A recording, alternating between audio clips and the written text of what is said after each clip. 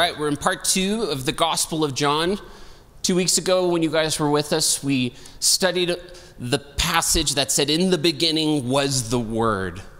And we discovered that this word, this logos, was with God.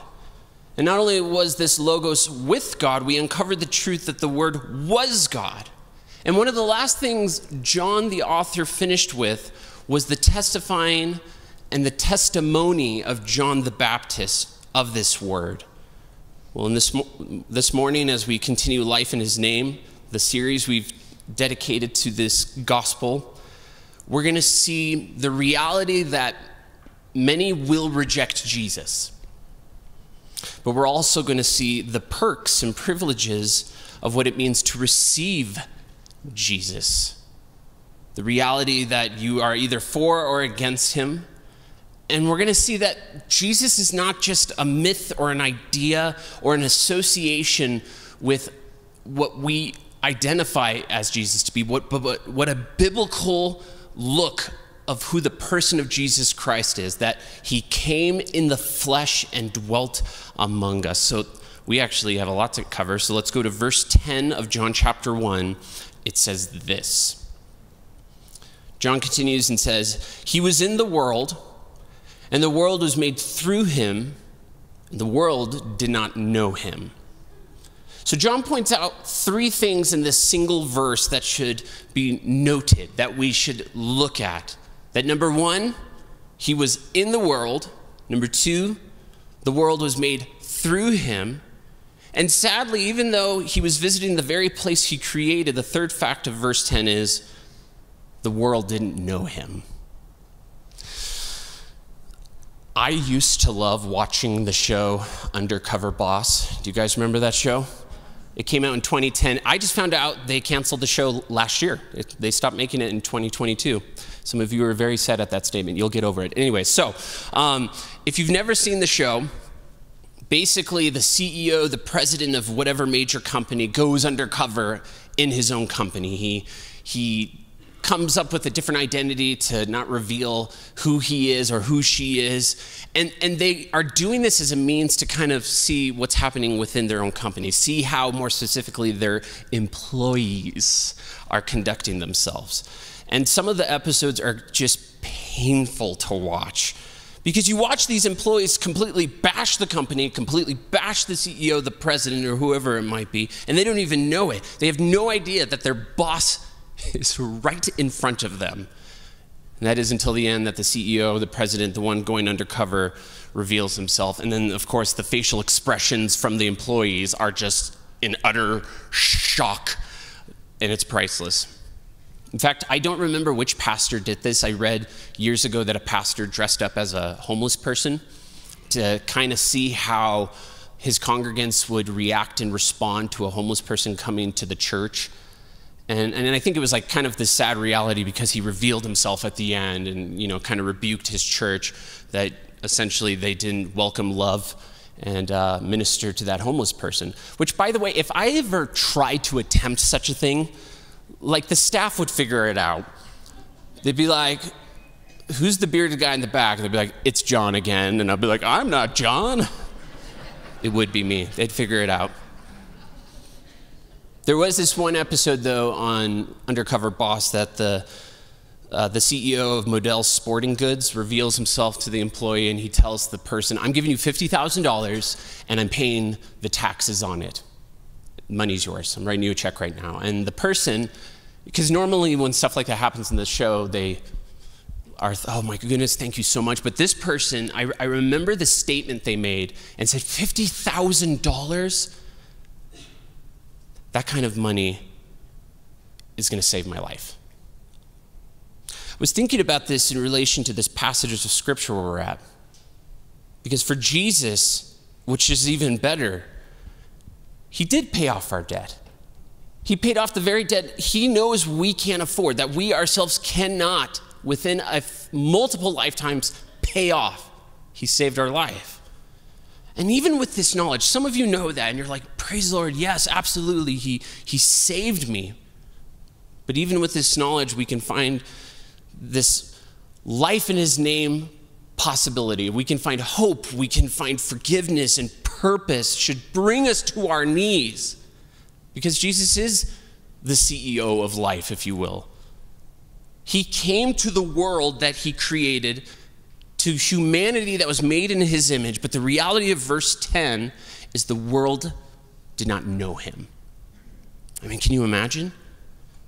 In fact, in Luke's gospel, we're told after Jesus rose from the dead that two of the disciples were conversing among one another. They were walking, and they were talking about essentially what had happened between, they knew Jesus died, they knew he was buried, they found out that the stone had been rolled away, they knew Jesus wasn't in the tomb, and they were wondering, what happened? Where is he? What does this mean? But little did they know that resurrected Jesus was going to pull an undercover boss, right? And in fact, listen to this. Luke chapter 24, verse 15 through 16. Here are the disciples. While they were talking and discussing together, Jesus himself drew near and went with them, but their eyes were kept from recognizing him. Again, Jesus, he's pulling an undercover boss. That's where the show got the idea, by the way. You're welcome. Anyways, and he's noticing that they're sad. He knows what they're talking about. And he knew that they were talking about this, how the prophet would come, that the chief priests arrested and crucified him. And the disciples, they're even going to say, we thought he was the one who was going to redeem Israel. And they began telling undercover boss Jesus. And what makes matters worse is that Jesus has been dead for 3 days and his body's missing now. Now listen to what Jesus told them, even though they still have no idea it's him. Luke 24, 25 through 27. Jesus said to them, "You foolish people, you find it so hard to believe all the prophets wrote in the scriptures. Wasn't it clearly predicted that the Messiah would have to suffer all these things before entering his glory?" And then Jesus took them through the writings of Moses and all the prophets, explaining from all the scriptures the things concerning himself, which in and of itself had been amazing, but in and of itself had been weird for the disciples because they still don't know it's Jesus. And yet here's this random guy explaining, you knew this was going to happen. The prophets spoke of this. Here, this is what it said. And just the fact of the matter, in that they didn't know it was him, they decide to go to the next village with this mysterious man, and then something rad happens. Luke 24, 30 through 31. When he was at the table with them, he took the bread, he blessed and broke it, gave it to them, and their eyes were opened. Look at this last part. And they knew him, and he vanished from their sight. Whoa. Guys, I literally can't wait till we get to the end of the Gospel of John, and some of you are like, yeah, in a couple of years, like Exodus. But anyways, just this passage, just imagining that happened. But did you catch what was written before Jesus vanished? Their eyes were opened, and they knew it was him. I want you to think for a second, maybe you grew up in a Christian home, maybe you didn't. Maybe you became a Christian as an adult or as a kid or as a teen, or some of you still haven't given your life to the Lord. But do you remember that moment, that beautiful moment when your eyes are open and you finally understand who Jesus is? And not only this beautiful moment of understanding who Jesus is, that this joy finally comes into your life because you understand and can see the light of the world. You understand that the Redeemer who loves you, Jesus, is in fact God. And it's indescribable. Because you're brought to this place of just like, I don't deserve it though. And yet you're just so thankful. And I've come to realize, especially after doing this for 20 years full time next year, the truth is that your eyes can see the truth, and yet you can still choose to reject it. And the reality is because sin blinds us from the truth. I'm a pastor's kid. I grew up in the Christian home. I should, by very nature, understand what it means and embrace the doctrine of who Jesus Christ is, but I didn't. And I didn't want anything to do with him. I wasn't ready to give up everything that I loved, or at least I thought I loved. And this is what I'm talking about. Sin blinds us from the truth. In fact, you're going to see what I mean. Look at verse 11 of John 1. He came to his own, and his own didn't receive him. Now, the Greek words behind this single verse are so fascinating. In fact, this is the first time the Greek word translated "his own" is used in this verse, and it was referring to creation. And the second time, it was in the form of in the masculine form, referring to humanity. So if you read verse 11, he came to his own, first time it's used, referring to creation. Now the second time, and his own, masculine term, referring to humanity, did not receive him. Now the reason why this is amazing, because in other words, Jesus came into the world and all of creation acknowledged him, meaning the winds obeyed him. The waters supported him. The rocks are ready to cry out to him. But there was one segment of creation that didn't receive him: humanity. Human nature. Listen, guys, let this sink in. Human nature is the only part of nature and creation that can refuse to worship God. And I want you to think about that, because worshiping is not an odd concept. It's not like it doesn't come naturally to me, but it actually does. We're actually really good at worshiping. We're good at worshiping sports teams, movie stars, rock stars. We have no difficulty of understanding worship. But when it comes with Jesus, it's awkward. When it comes to Jesus, our arms are folded and voices start to hush, and our posture isn't that of humility. It's just, I'm upset. The music's too loud. I don't know this song. Why don't we sing enough hymns here? Why does John have so many tattoos? Honey, that doesn't have to do with worship. I know, but I just like complaining right now. But seriously, why does it not come so naturally to us? Because the reality is we have the choice. And I want to dig a little deeper on this concept of what free will is. But thankfully, not everyone has rejected Jesus. And by the way, if you've never given your life to the Lord and you're here and you're visiting church or you're watching online later and you've never understood what it means to be a Christian, verse 12 is going to be the most encouraging thing you will hear. Verse 12, but as many as received him, to them he gave the right to become children of God, to those who believe in his name. John Corson once said, "Praise God for the word, but. How many great truths swing on this small hinge. I was blind, but now I can see. I was lost, but now I've been found. I didn't understand who Jesus was, but now I know he's my creator." Those great words, that singular word, but as many as received him. And you know what that means? That this is telling me that verses 11 and 12 means you have a choice. You can either choose to reject Jesus, or as verse 12 says, you can choose to receive Jesus. And I want you, guys, I want to focus on this for a second. I want you to think about that. I want you to think about the concept that you can, or you are, be adopted into the family of God. And the moment, as verse 11 puts it, receive him and believe in his name, you're a part of this heritage, this beautiful family legacy. But I want you to notice, because this is where a lot of churches kind of misuse the word, or maybe you've done this. I want you to notice in your Bible how it doesn't say to those who accept Jesus.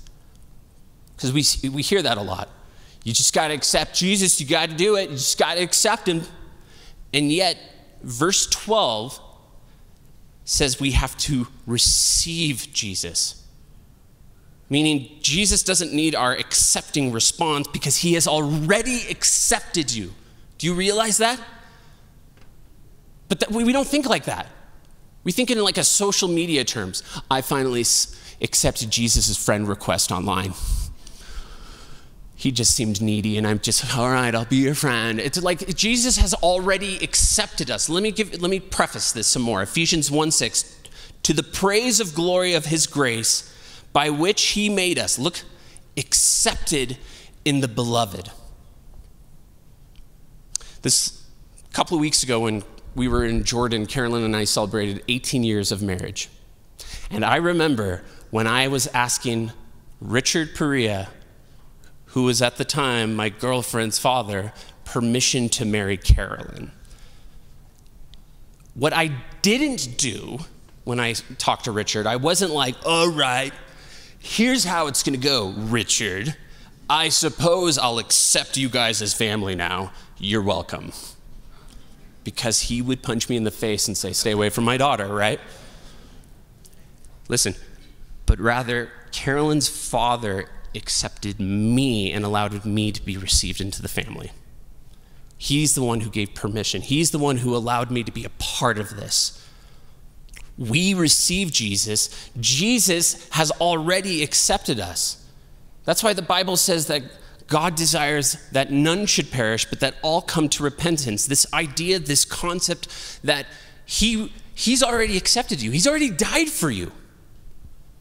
But will you receive the free gift of salvation? Will you be a part of the family of God, adopted into the family of Christ? Because Jesus has already chosen you before the foundations of the world, according to the Bible. The question is, will we receive the free gift of salvation?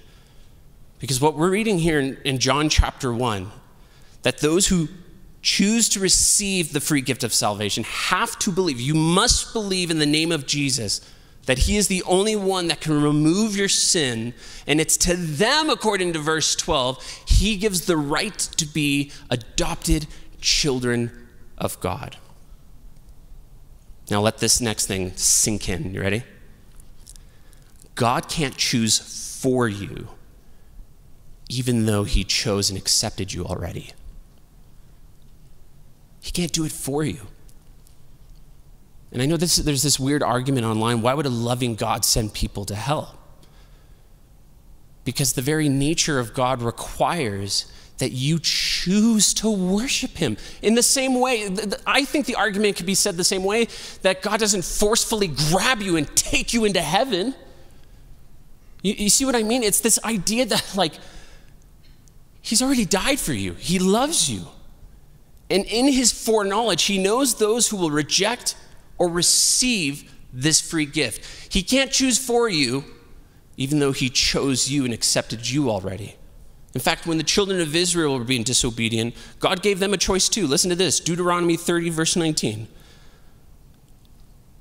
God says, today I've given you the choice between life and death, between blessings and curses, and I call unto heaven and earth to witness the choice that you will make. And you'd think it would just end right there, that his foreknowledge knows who's going to reject this warning or receive this warning. But I love the end of verse 19. Look what God's rooting for you to choose. Look, don't miss this. I'm calling on heaven to witness the choice you make, and oh, that you would choose life so that you and your descendants might live. I love that verse. I love that verse because how often do we feel like we don't deserve it?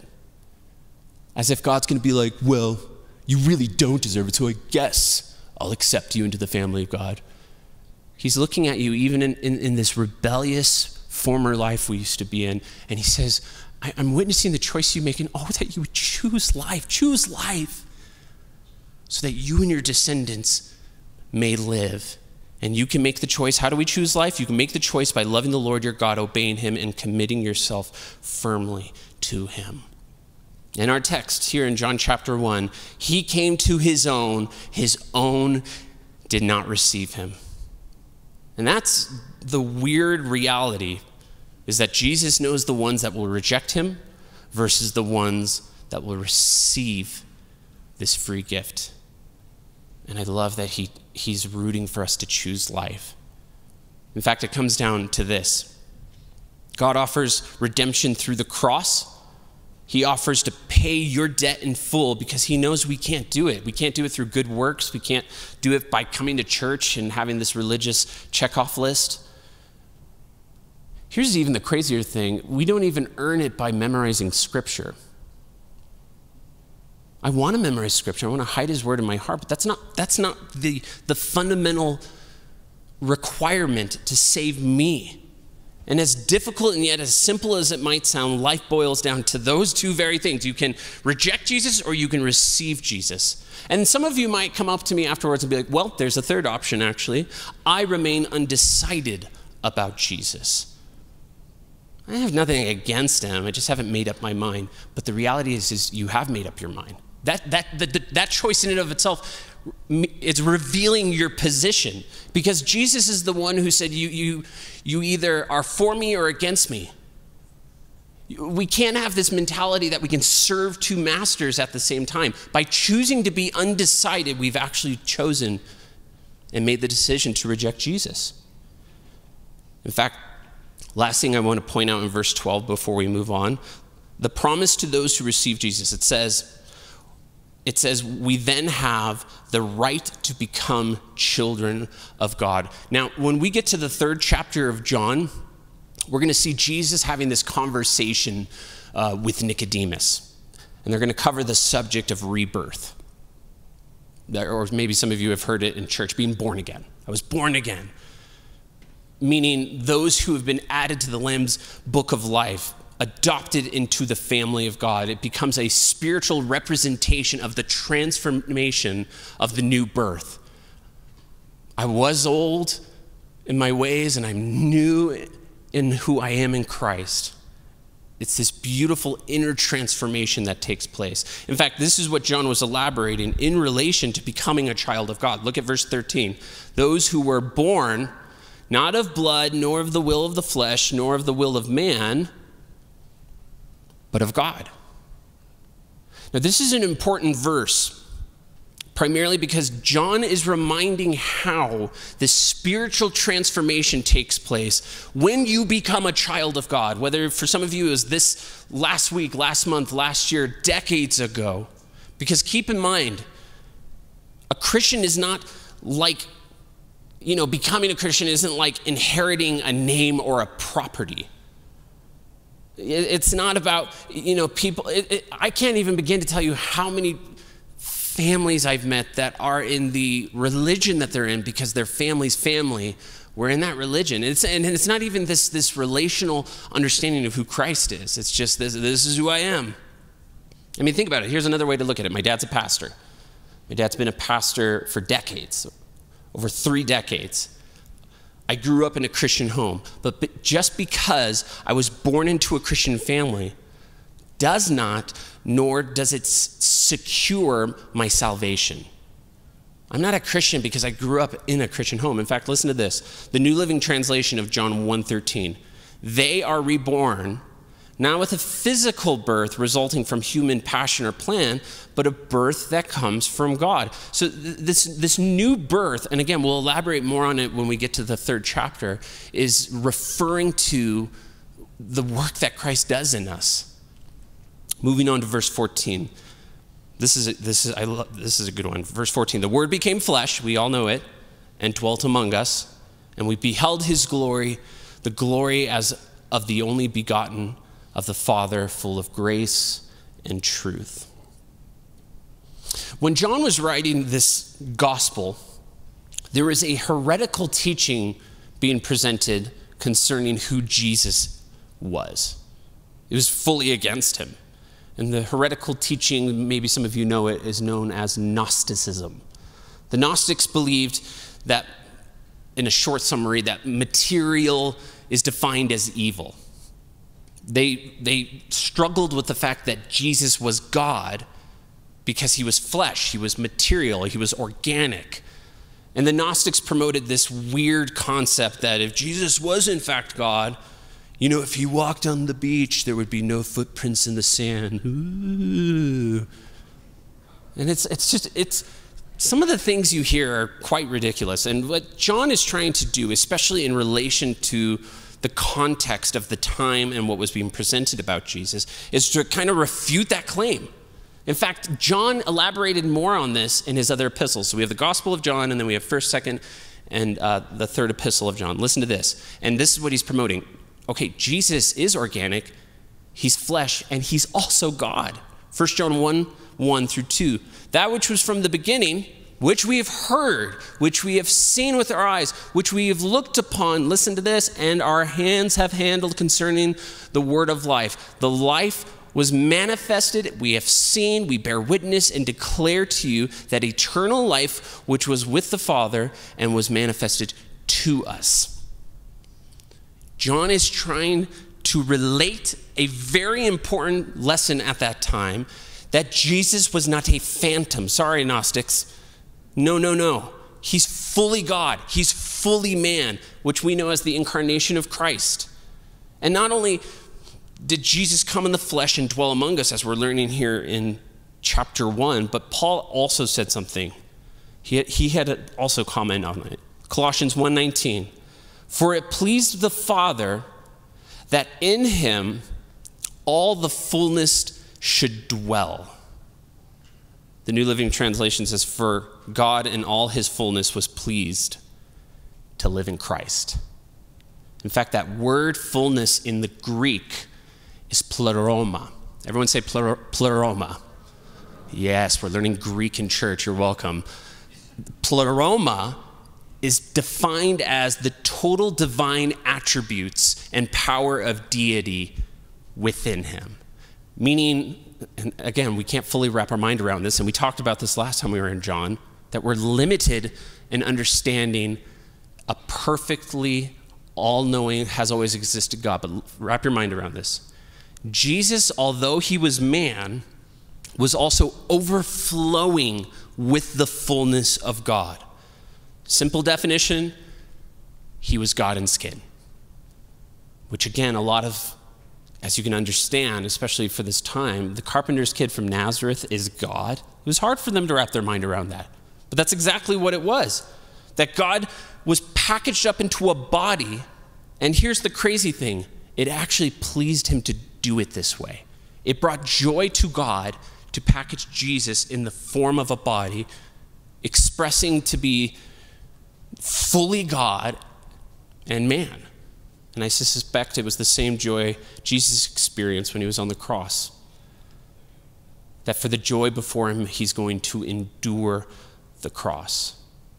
So it makes sense why it pleased the Father that in Jesus, as we just read, all the fullness should dwell. In fact, Philippians 2 put it this way. Though he was God, he did not think of equality with God as something to cling to. Instead, he gave up his divine privileges. He took the humble position of a slave and was born as a human being. Now, this is crazy to me. That Jesus decided to come to earth, even though the human body is defective, and he decided, I don't care, I'm going to come anyways. I'm going to set these people free. And a culture shock in and of itself. Because again, guys, we have to remember that, okay, like we know this, Jesus became a man, but he didn't lose his right of being God fully at the same time. In fact, J. Vernon McGee, you guys like J. Vernon McGee? He says he's got good stuff. He's got gold. Listen to what he said. He didn't empty himself of his deity. He was God when he came to the earth. He only emptied himself of the glory that he had with the Father. So Jesus being fully man, fully God simultaneously. And what John is wanting his readers to understand that are looking at this, both Hebrew and Greek, is to understand the false teaching that was presenting Jesus in a downgraded way. And I'll be more specific. It was a blasphemous downgrade concerning his deity. You guys, we had a couple Mormons come to our church the week we came back from Jordan. Did you know that? They introduced themselves to me, asked if we can get lunch. We got lunch this last Monday. And I want to preface this before I tell the rest of the story. I'm praying for these guys still. But they asked me if I would like to participate in a pastoral round table in the community of pastors of all religions. And you know what I told them? I said, I have no interest in being part of that round table. And they kind of looked shocked, and I said, but I have a high interest in getting to know you and discussing doctrine. What was difficult for me is that they claimed that we worshiped the same Jesus. And then through understanding the Book of Mormon and their doctrine of who Christ is that he was created and he shares a hereditary gene being brothers with Satan. Did you know that the Mormons promote that? And so, coming to them and looking them in the eyes and saying, I'm not here to be disrespectful to you and your family or you, but the reality is I can't participate in something that has downgraded who Jesus Christ is according to the Bible. And for us as a church, I'm always going to promote a biblical understanding of who Christ is. And I'm looking at him, and it's like, maybe you didn't come to our church by accident or coincidence. Maybe the Lord wanted you to have this meeting right now to understand who he is. And man, what if someone told you in this moment, everything you ever believed in was a lie, but the truth of being this revelation that now you can understand who Christ is? Wouldn't you want to know? Pray for them, guys, because we're going to actually meet again. We came to a disagreement, and the Lord reminded me of this important factor that even rational reasoning is not going to work with these guys. But you know what is going to work? Jesus said, a new commandment I give you, that you love one another as I have loved you, and by this they'll know you're my disciples. So my goal for meeting with them in the coming weeks is just to love them, just get to know them. So pray for me that Carolyn, I always hear my wife's voice in my head when I'm meeting with people, where I just hear Carolyn's voice saying, fix your face, fix your face, fix your face. Because some of the absurdities that come out of people's mouths, I want to be like, fix your face, fix your face. Okay, thank you, Carolyn. All right, so for John, he is trying to refute false claims of who Jesus was concerning what Gnostics were promoting. And for John, this was so important that they understood that he was perfectly God and also someone in the flesh who could perfectly relate with us. Hebrews 4:15, for we do not have a high priest who cannot sympathize with our weaknesses, but was in all points tempted as we are, yet without sin. Oh, I love that about my Creator.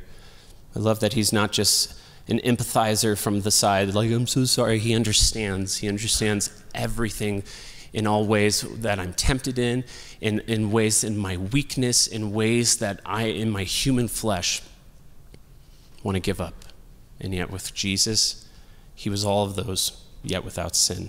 In fact, the Greek word, because I want you to notice in verse 14, the word became flesh and dwelt among us. That Greek word dwelt literally means tabernacled or encamped, meaning Jesus chose to pitch his tent among us. Some of you hate camping, right? Have you ever thought about that? Maybe Jesus didn't like camping, but he chose to do it. He chose to be among us, to camp in skin. We beheld his glory, verse 14 says, as of the only begotten of the Father, full of grace and truth. Just as the Shabbat, which by the way means the glory of God. We see that. Remember when we studied through Exodus? Again, some of you are cringing when I say that, but no, this is good. Remember when we were studying through Exodus, we see in the tabernacle the glory of God. This amazing revelation. But now the glory of God is seen in Jesus, in the flesh. And I want you to understand why this is such an amazing statement. That in the Old Testament times, only the high priests on the Day of Atonement dared to enter the Holy of Holies. We studied it extensively. And it was only then that they could behold the glory of God. And even then it was limited. But because of Jesus, now, his atoning work on the cross when he died, the veil is torn. You don't have to be a high priest to enter into the Holy of Holies now. You can now behold the glory of God through Jesus.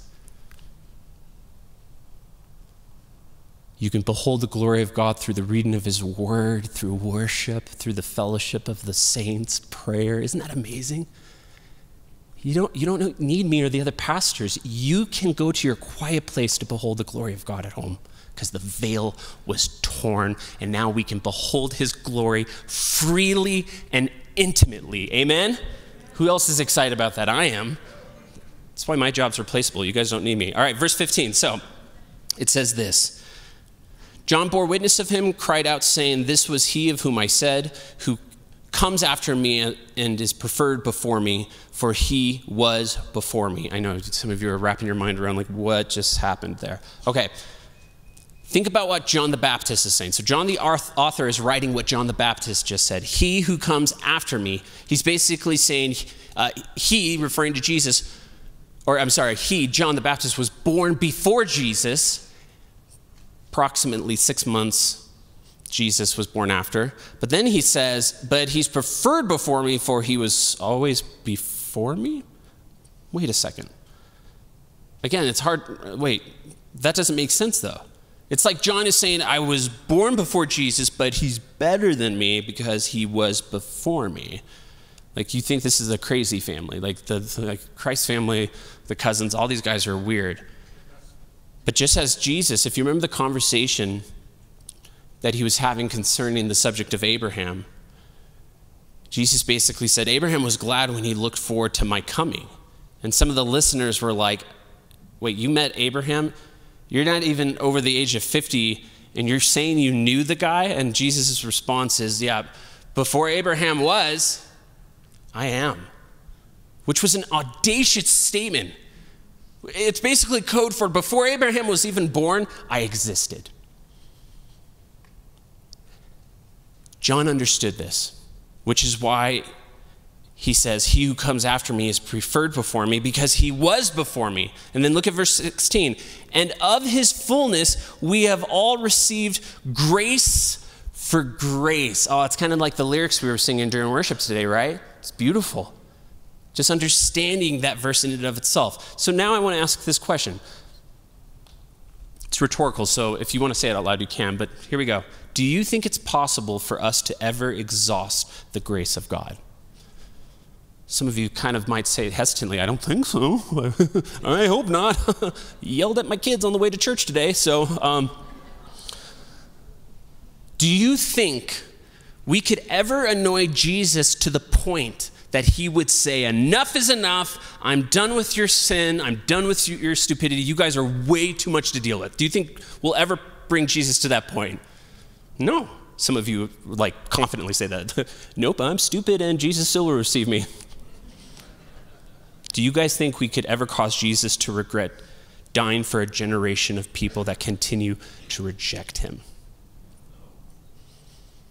Here's something to bake your noodle. Whether you're choosing to embrace the free gift that Jesus offers, or you choose to walk with him, or if you choose to reject and live a life of sin and scandal, the Bible says you are still being blessed, having grace upon grace. And let me preface a couple things before some of you talk to me afterwards. I think in order for you to understand the peace of God, you first have to embrace the grace of God. That true peace comes from giving your life to the Lord, and yet, isn't it also safe to say, before giving your life to the Lord, you did some stupid, horrendous things, and you look back and you think, God was so gracious even when I was blind. Man, we blame God for so many things, and the fact that we're all here receiving the word, listening, watching this later, I don't think we can fully measure the grace of God. So I don't think there's any limit to exhaust God's grace, but I want to say this one thing before we read the last verse, Romans 6, 1 through 2. What shall we say then? Shall we continue in sin that grace may abound?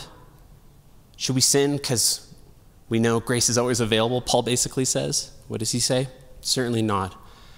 How shall we who died to sin live any longer in it? So here's what I'm going to leave you with before we go to verse 17. the way you view Christ's sacrifice and the cost to save you will determine your view on sin. If it makes you mourn, or if you know that Christ has unlimited grace and you can just do whatever you want. And if that is you, you have a misunderstanding of what saved you. Just personalize it. What if your own father saved your life? And I'm not talking metaphorically. He saved your life. And maybe whatever happened was your fault. Whatever you did in that moment, are you going to go back to it, knowing the cost it took to save you? That your dad died for you, to save you in whatever situation that is. And I guess that's the point that I'm making. It makes you rethink. I know I'm a sinner by nature, but I don't want to repeatedly get caught up in things that I know is going to hurt my Lord. So again, if we choose to sin and desire to sin over and over again because we know grace is unlimited, then we have a misunderstanding of grace and the cost it took to save us. So verse 17, we're going to fly through this and invite the worship team up. For the law was given through Moses, but grace and truth came through Jesus Christ. Now, what John is trying to relay here is draw this contrast between Jesus and Moses. We talked a ton about this when we studied through Exodus, that the law came through Moses, but grace and truth came through Jesus Christ. The law revealed sin, but Jesus is the one who removes it. The law showed us how we failed, but it could never save us. But Jesus could save us. And this is great because what John is doing is he's comparing the Old Testament covenant with the New Testament promise, the law versus grace. Paul put it this way: God's law was given so that all people could see how sinful they are. But as people sin more and more, God's wonderful kindness became more abundant. So just as sin ruled over all people and brought them to death, now God's wonderful kindness rules instead, giving us right standing with God and resulting in eternal life through Jesus Christ our Lord. So praise God for this new covenant. And praise God for the law, because it did reveal our sin, but it was Jesus who removed it. It was Jesus who became the undercover boss in order to prove, I want to dwell among you so you can see that I'm going to die for you. Last story I want to give. When I worked at Starbucks a decade plus ago, I worked with some amazing, dedicated hard workers. But I actually also worked with real class bums as well. And guys, I'm talking about lazy, painfully horrible employees, awful work ethics. I'm talking about like the kind of people that shouldn't drive cars, much less serve hot beverages to human beings. Like those kinds of people, you know who they are. Anyway, but the moment these people realized the district manager was coming to the store, everyone would panic because they knew they needed to change their work ethics. They knew that they needed to look good in front of the boss. And like she would come in and it was almost like everyone developed this British accent. And like she would walk in and be like, "Oh, good day, madam. What can I do and what service can I perform for the Duchess of Starbucks?" And like she'd be like, "Ha ha ha, you're so good and creative." And I'm sitting there thinking like, you should do this all the time and just do your job well. They had pristine lattes, workstation was spotless for once. But the moment she left, these amazing workers became awful workers again. And not only that, they would talk bad behind her back. I couldn't believe some of the things I heard and the inconsistencies that I saw. I think most of you would agree if your boss was hovering over your shoulders while you worked, you would probably improve the way you work. Maybe some of you have no respect for your boss and you're like, "I don't care, what are they gonna do, fire me?" Probably, but anyways. But here's a question. What if we did the same thing in life? Like seriously, what if we knew Jesus was watching us?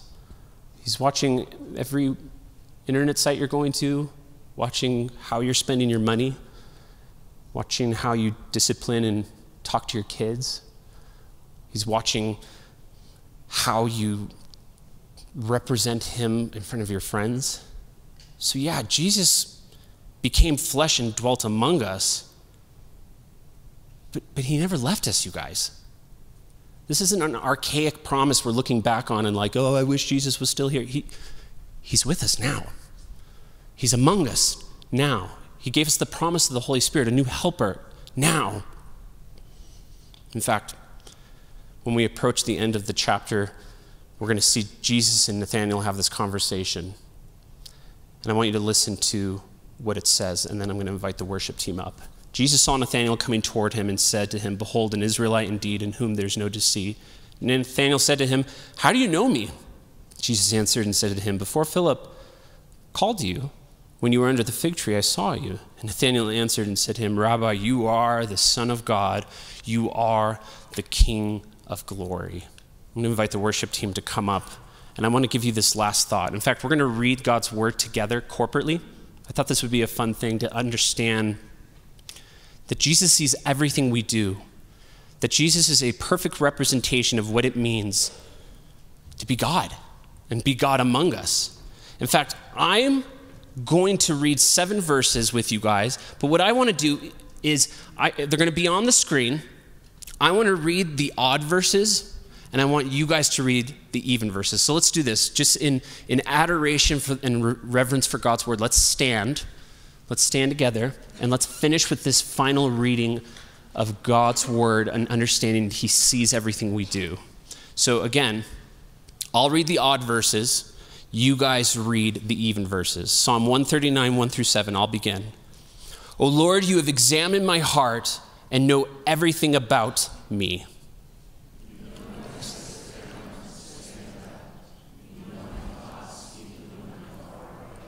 You see me when I travel and when I rest at home. You know everything I do.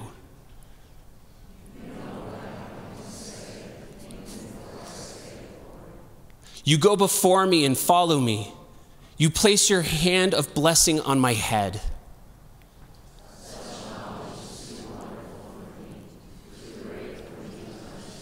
I'm sorry, but hearing it from my perspective, it's like such knowledge is so wonderful to me.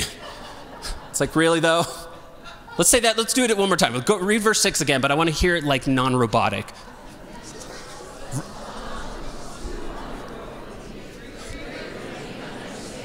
Got a little Pentecostal there. Verse 7, I'll finish it. I can never escape from your spirit. I can never get away from your presence.